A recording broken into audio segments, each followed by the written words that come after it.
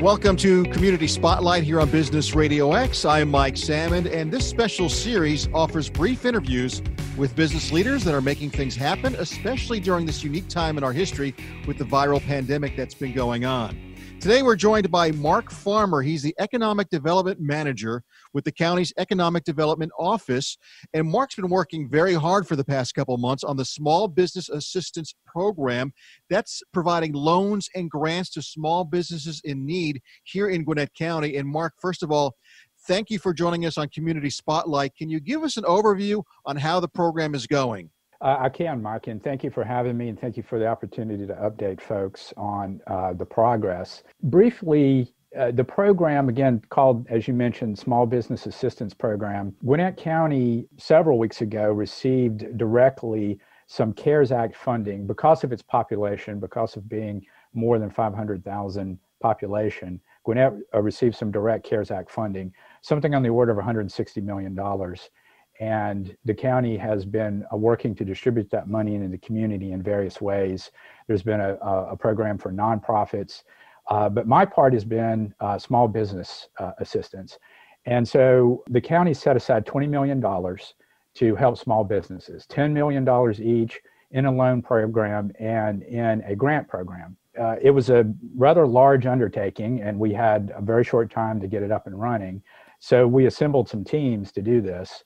We have a team internally, the Community Development Department at the county, that was well positioned to do the grants, to administer the grant program. I sort of sat at the center of this as the project manager, but we did need people to review applications because we knew there were going to be a lot of them. And indeed, we were right about that. On the loan side, we partnered with an organization that's a nonprofit. Some of your listeners may be aware of them or know about them. They're called Access to Capital for Entrepreneurs, or ACE. ACE is a longtime small business lending nonprofit, and so they were well positioned to help us administer the loan program. So we worked with both of those groups to put together eligibility requirements and an online application. The applications went live at noon on June 30th, and the deadline was July 24th at 5 p.m. So over the course of that span of time, we received something on the order of just under 2,500 applications for grants and about a little over 300 applications for loans. So quite a bit of work to go through that. This is federal funding, and so we, of course, have to comply with federal guidelines. And we set about looking at those applications, doing our due diligence, and we are in the process of getting that money out to the applicants. Speaking of getting that money out, the deadline was in late July. Here we are now a month later, late August.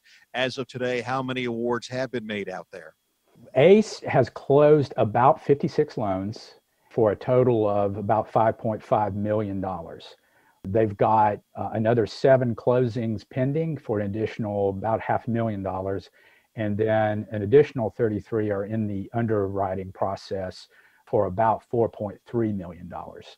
So that sort of brings you up to speed on the loan side. On the grant side, about 200 grant applicants have been notified that they are receiving grants. It totals up about $2 million. They are in the process of distributing agreements to those recipients. They have to sign an agreement with the county saying that they will comply with the eligibility and reporting requirements of the grant. Once those agreements are fully signed, legal reviewed, and fully signed by the county, then the grants will be distributed. Right now, there's probably about 100 or so agreements that have been sent out and have been sent back to the county for review and signature. So we hope we'll be getting the grant money out very soon to the first round of recipients. I want to emphasize to our listeners that this is the county program. This is the Gwinnett County Economic Development Office. So everyone's heard about the federal PPP program, the EIDL programs. How does this connect with the PPP and the EIDL programs? Yeah, we got that question a lot. In fact, we made that one of our FAQs on our program website early on because over the past several months, a lot of small businesses in Gwinnett and, of course, across the country received one or more of this program assistance funding. And just briefly, PPP is Paycheck Protection Program. This was something that the Small Business Administration came up with just as a response to COVID. And the EIDL program stands for Economic Injury Disaster Loan Program. It was a program that had been in place for some years and is typically used post-hurricane, tornado, earthquake, that sort of thing. And the Small Business Administration, the SBA, adjusted it for COVID. So I got the question many times, okay, I got EIDL or PPP or both. Am I eligible for the Gwinnett program? The answer is yes, but we wanted our applicants to disclose that because what we wanted to do was start with the applicants who did not receive either of those. Not every business qualified for one or the other for various reasons. They each have their eligibility requirements. And several local businesses did not receive either one, were not eligible for them. And so we wanted to start our program with the ones who got neither of those. So we are going in that direction.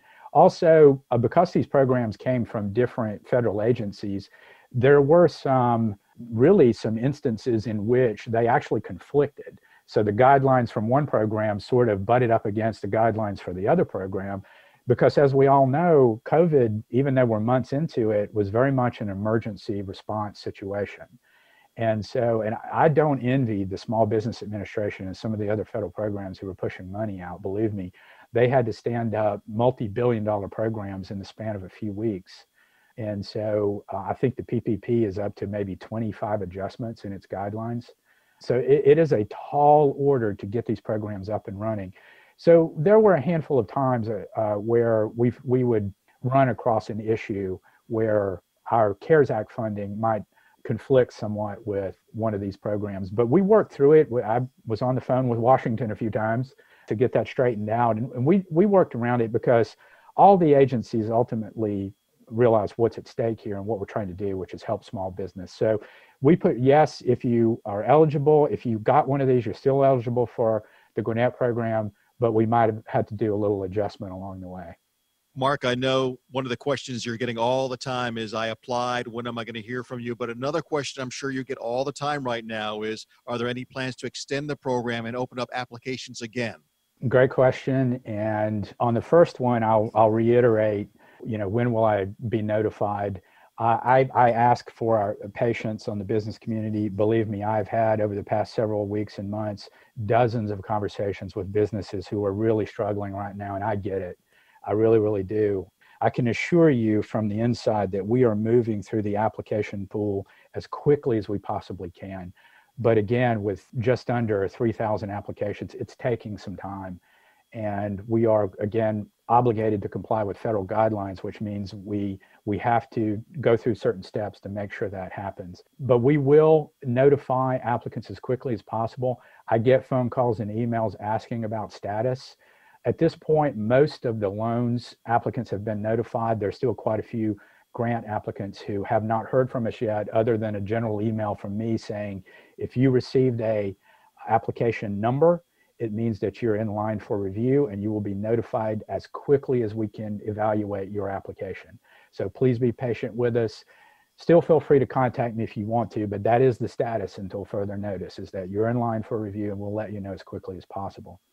As to a program extension, I don't have any information on that currently. That, of course, is a decision for county leadership. And if they decide to do that, our applicant pool will be the first ones to know. We've been collecting emails and putting them on our distribution list. I've received several folks who missed the deadline and they're interested in finding out about it. I'm collecting their information. If there is an extension, we will shout it from the mountaintops. We'll tell you, Mike, we'll tell media, we'll put it on our social media. We will tell everybody we possibly can that the program has been extended. But as of right now, I have not received any word that will happen. And again, I want to emphasize, and you've mentioned it several times, that you guys are working as quickly as you can. So patience is definitely a virtue when it comes to what we're doing right now with this assistance program. Is there a website or someplace people can go to get information? Not so much on the status, because I know you'll reach out to them once you have a decision, but to find out more information if it is extended, things like of that nature. Absolutely. What I would recommend is that people go to the county website, which is gwinnettcounty.com. There's a drop-down menu for departments. Click on the drop-down menu and you'll see economic development.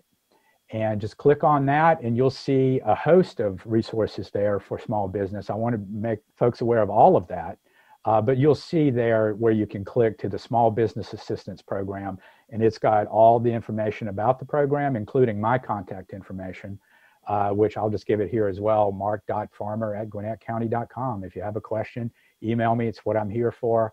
I'm happy to talk with you. If any of your listeners, any small businesses have questions, I'm happy to talk them through it. I'll do a quick plug for our Entrepreneur Center too. The county's developing a center that we hope to open early next year. Please go to that website too. There's a place there for people to enter their information so that we can provide them updates on that as well. Well, Mark, I appreciate your time and thank you for joining us on the Community Spotlight. As I let you go, I do have one last question, and that is, has there been anything that has surprised you as you've gone through this process over the last couple of months? That's a great question, Mike. I would say, let's just say that, I'll put it this way. I continue to be amazed at the resilience, resourcefulness, cleverness, and work ethic of the entrepreneur community. I've been doing entrepreneurship support in Gwinnett now for about a decade, actually a little more. And I'm encouraged, as challenging as this period of time is that we're in, just how much some of these businesses have pivoted. I mean, I know a lot of them are really struggling and sometimes there's not a great answer, but some of them have really stepped up. They recognize that it's, they're going to have to dig into their entrepreneurial spirit here and respond. And I've been amazed at some of the stories I've heard about how they're doing that. And I'm encouraged by that, as challenging as this time is. We're all in this together, and although we seem to see some signs of it starting to loosen up and get a little bit better, it still looks like we're going to be in this for a little bit longer. So we just need to continue to work together and, again, be very patient. We appreciate what the county has done with this economic program, the Small Business Assistance Program. And again, Mark, thank you so much for giving us an update on what's been going on. Thank you, Mike. I appreciate it. All right, Mark Farmer joining us here on Community Spotlight, and thank you for joining us here on Business Radio X.